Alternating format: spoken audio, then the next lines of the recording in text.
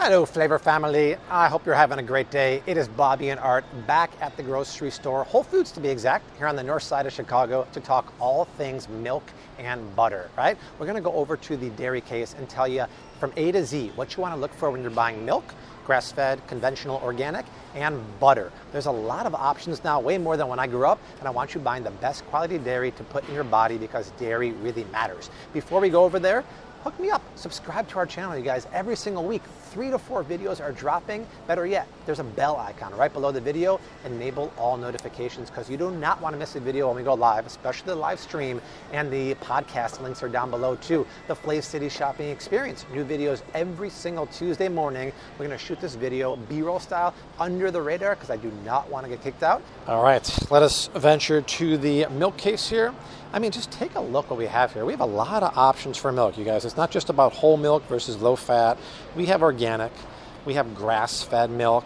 We have milk with omega-3 fatty acids. We have a lot of options here. So what's the difference between organic and grass-fed milk versus the regular conventional milk like this? Well, that truth is a lot. Let's just start here with basic milk. I don't care if it's Whole Foods, I don't care if it's Dean, I don't care if it's Kroger. This is the kind of milk, in my opinion, you should stay away from, right? You can definitely do better by going organic, but I'll talk about that in a second. This is what I call basic milk, or basically Monsanto milk. And the reason I call it Monsanto milk is because these are from cows that have an exclusive feed of GMO grain, corn and soy to be exact. I don't consume any meat, any dairy that has a strict feed of GMO grain because I think that leaches into the milk, leaches into the protein. Plus, this is the kind of milk that's really not good for you, good for the cow, or good for the environment. And why is that? Because if you can do one better, we go to organic milk. I don't care what brand of it, organic milk is better, and it's widely available, and it really isn't that much more expensive. There we go, 1 gallon for $6. So why is this better? By law, organic dairy cows have to be grass-fed and pasture-raised 4 months of the year. So they put these happy images on here. That's not exactly accurate, right? And why that's better to be organic is that at least the feed for this organic milk here is 100% non-GMO, which is really important, and their feed can't have any nasty pesticides in there. It has to have any approved USDA pesticides. But at least they're also treated a little more humane because these cattle here, in my opinion, these are like the mass feedlot cattle that don't really get a chance to roam. They never eat grass, which cows are supposed to do, and the nutritional profile of basic milk, conventional milk, is not as high as organic. So I would really encourage you to go organic if you can because it's better for the environment, it's better for the farmer, and health-wise, you guys, the nutrition is better. But we can actually do even better than that, and for that, let's come over here. In this case right here, this is the best-in-class milk in my opinion. It is 100% grass-fed organic milk. We have a few varieties. This here is Maple Hill. We have Organic Valley, which is really nice. Heck, even Aldi now has grass-fed milk. And why is this better in my opinion? Because these cows never eat grain. Cows are really not supposed to eat grain. They do it now because it's easy and cheaper. So it's better for the cow because grass-fed milk literally has the best nutritional profile of any milk out there. Compared to this milk, conventional milk, this grass-fed milk has higher omega-3 fatty acids, the really important ones. Look at this guy, look how strong he is, right? It also has higher conjugated linoleic acids, which is really good for your heart. And think about it, grass-fed milk is not just better for the cow because they're pasture-raised, it's better for the environment. These cows are pruning the grass and mowing the grass all the time. They're stamping their hooves into the actual ground, creating water wells for the rainwater to get in. It's better for the farmer because the farmer is not in a nasty environment or like a mass, commercial pen with the cows, and it's better for us because the nutritional profile is better. Whole Foods, Aldi, almost everyone has grass-fed milk, and it's not too bad. We're talking about a half gallon for $5.89 normally. Now, reduced fat versus whole milk. We always go whole milk. Dairy is the kind of good fat that you want to get as much fat as possible, doing yourself a disservice by getting reduced fat because you're reducing the amount of omega-3 fatty acids. And when you're getting whole milk, especially with yogurt, the yogurt combines with the fat to really satiate your hunger. So do not skimp on the fat. This is not the 80s and 90s where we're afraid of fat. We like this kind of animal fat, especially when it's grass-fed. Let's take a quick break from the video and thank today's sponsor, Skillshare. When I meet you guys, the #1 question I get is, how do you become a vlogger, YouTuber, or Instagram? And it's websites like Skillshare that make that possible. Skillshare is an online learning community with over 30,000 classes and 7 million members. They have classes ranging in everything from how to be a YouTuber, how to work in business, design, art. Once you get the premium membership, it unlocks access to every single course. Right now, I'm taking a course in editing. I want to brush up on how to edit videos in Adobe Premiere, but you guys, there are videos for everything. How to take food photography with your iPhone, how to become a YouTuber. There are no barriers to entry if you want to be in the creation space right now, which is really exciting. So go on Skillshare, use my promo link down below. It unlocks a free 2-month all-access premium membership. After that, it's about $10 a month, but I want you guys to follow your passions, and it's websites at Skillshare that make that possible. So once again, check them out, and thank you for sponsoring the video. Now, looking at this milk right here, it's organic milk with omega-3 fatty acids. Once again, you have the choice of reduced fat or whole milk. You go whole milk, we go organic. The thing is, Art, you've tasted this before with the omega-3. How's the flavor? It tasted a little weird. Right, it's got a little bit of a funky fish flavor. For me, it's like keep the surf and the turf separate. I understand what they're trying to do. They're trying to get it in there, but leave it separate. Get a good omega-3 supplement or eat more salmon. But if you're going to get it, get the organic whole milk omega-3 milk, but I think it has a weird flavor. You probably don't want to get that.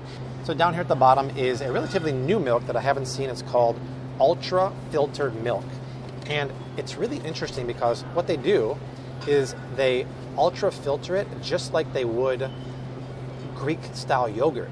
And when you ultra filter it, you reduce the amount of sugar here. So it says sugar is reduced in half, which is really cool. And look at this.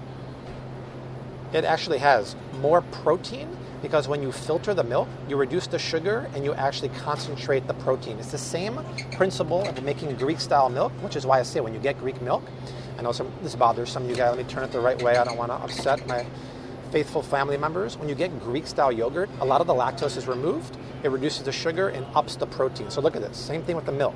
50% less sugar, 13 grams of protein. I wish they had grass-fed, but if you want a higher protein, lower lactose, lower sugar milk, get the whole organic milk. That's the best you can get.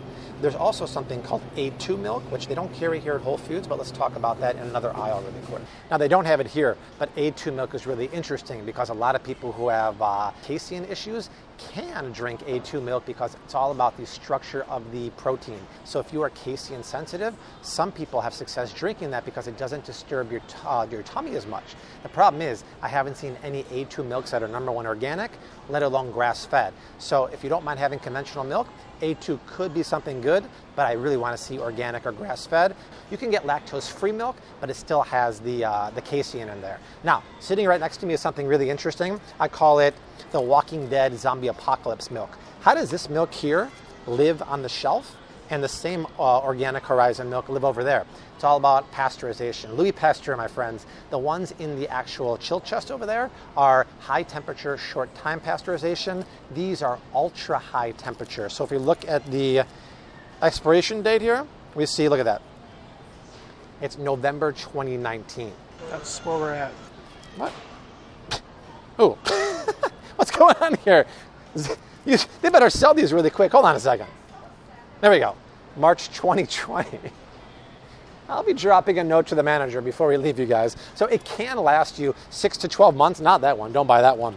Because it's ultra high temperature pasteurized, which is good because if The Walking Dead happens in real life, you might want to have some in these in the pantry. The bad news is that when you pasteurize at such a high temperature, you nuke all of the enzymes or any living nutrients in there. All you have left is basically calcium water, which is nice, you know, but when you get the stuff that's in the chill chest, it's not quite as highly pasteurized and there are still some living enzymes in there.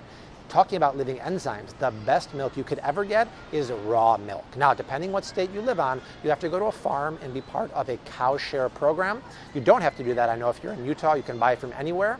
So in Illinois, we recently went down to All Grass Farms down in Dundee, Illinois. I had raw milk for the first time mind blown, you guys. It was creamy and thick and delicious, and that's beautiful because it's not pasteurized at all. It has all the living nutrients and enzymes in there. Same vitamin profile as this, right? When you pasteurize, you don't kill the vitamins, you just kill the living enzymes and nutrients. So I would highly recommend going to a reputable farm, trying the raw milk. It's good and good for you, and if you want to feed your kids milk, that's really the best one because it could be grass-fed and raw. Then it's best in class, unbelievable. All right, out of the corner of my eye, I spy one of my favorite non-grass-fed milks. This is a brand called Kelowna Supernatural. They're from Iowa, I believe, and they're pasture-grazed, but it's not 100% grass-fed. But man, if you're gonna get organic milk and not grass-fed, this is the one to get. It actually has the cream on top because it's not super homogenized, which I really like, and it's super high quality, comes from one family farm, you see, non-homogenized. So if you love that cream on top, if you're old school like me, you want that yummy fat, this is a great brand. I just wish it was 100% grass-fed. Well, goat milk is another milk that is very digestible for people who have casein issues because, once again, the fat globules are smaller and easy for your tummy to digest. I would go with full fat. This is a nice Midwest company called LeClaire. It's in Wisconsin, so I would get that if you have dairy sensitivities. Very, very good stuff. Now, if you're wondering, hey, Bobby just said this is a good brand, I bet I can get the chocolate milk, right? The problem is you start talking about serious sugars here. We look at this, there's 17 grams of added sugar for 8 ounces. Once again, we're talking 17 grams of sugar, which is just over 4 teaspoons, yes, 4 teaspoons of white sugar in 1 cup. You take something that used to be very, very good for you, and you turn it into liquid diabetes, in my opinion. If you want to make chocolate milk, get organic or grass-fed milk, add unsweetened cocoa powder and a little bit of stevia or monk fruit sweetener, boom. That's your chocolate milk that's sugar-free. This is not what you want to put in your body. We have a whole video about coffee creamers, so when we're done with this video, go check it out. But this is one of the best new coffee creamers in the grocery store. It's from an Austin company called Picnic. And why I love it is that it's made with grass-fed butter, grass-fed whey protein, MCT oil, and no sweetener. Use this for your coffee. We're talking about a supercharged creamer. Maybe mix it with a little bit of grass-fed butter. Hello, bulletproof coffee. But check out the video when we're done. There's a ton of information for dairy and non-dairy coffee creamers. Oprah might like bread, but I love butter, right? So there's a lot of butter options here, going from organic to cultured butter to European butter to Irish butter to vegan butter. We're going to talk about it all, my friends, including plant-based butter. But first, you have really 2 choices when it comes to butter. You have American style butter like this, and you have European style butter like this. Which one would you choose? Leave a comment down below. American or Irish? Pause the video. Now resume. I really hope you said Irish butter or European butter because it's all about fat. European butter has more butter fat. American butter has less fat, more water. We're talking about butter, guys. We're talking about fat, good quality fat. You want more fat. You don't want that water. Now, you also want to go organic or grass-fed. So if you're going to buy the American for some reason, at least get organic. It falls under the same reasons as the milk. We want that non-GMO feed. Now, it's very interesting. We have solved the reason why the Irish Kerrygold butter is going up in price everywhere. It's because the U.S. imposed a 25% tariff on Irish dairy. Now, don't be confused. Even though it says milk from grass-fed cows on Kerrygold, Kerrygold abides by Irish dairy law, meaning it has to be grass-fed 80% of the year. The other 20%, they can be fed grain. We don't know if it's GMO grain or not, but it's a very inclement weather there in the winter. I understand it. It's still way better than the American-style butter. The color of this is rich and yellow, and the flavor is fantastic. I would buy this still at Costco. They sell a 4-pack of this salted one. It's okay that it's salted. It's a sea salt. It's very mild. A 4-pack for $10.99. It's the best deal ever. Another good European-style butter is Plurga.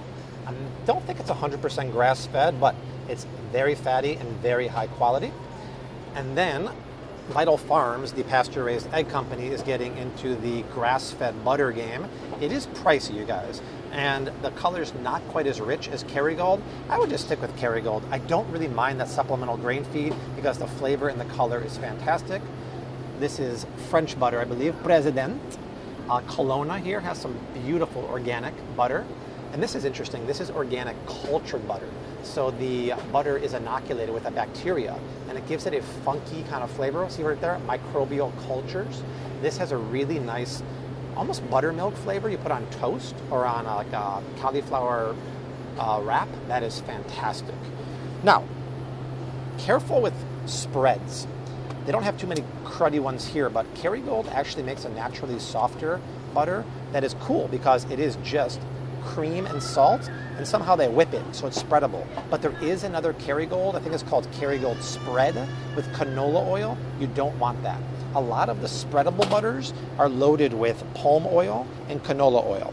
Now, speaking of spreadable butters, this is a vegan butter called Earth Balance.